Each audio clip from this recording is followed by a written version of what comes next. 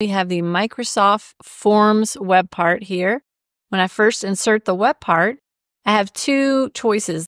I have, do I want to create a new form or do I want to add an existing form? So I'll go ahead and add an existing form here so you can kind of see what that looks like. So it's got a pretty primitive interface here. It actually needs me to give it a web address. So I'm going to go get a web address first. So I'm going to go ahead and go to Microsoft Forms, and that opens it up in a new tab. So then from there, I need to get the web address of which form that I want to use. So I'll go ahead and pick this form called Student Check-in, and I'll grab that URL to it. So here's my form link. I can shorten the URL if I want, copy that. So now I've copied that to my clipboard. So now that is the web address that it needs here.